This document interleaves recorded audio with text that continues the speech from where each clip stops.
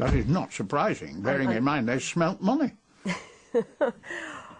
Did they not have a point that perhaps it was their oil, most of it was just off the shore of Scotland? Well, they had the point if they were as greedy as sin as they were. I mean, the only thing that fueled nationalism was the smell of oil and money in oil.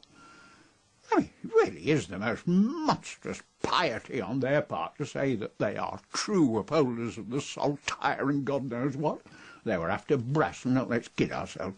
But I suppose it gave the argument credibility for the first time. Well, certainly it did. I mean, it was an entirely credible argument. We want money for Scots, and blow the English and the Welsh.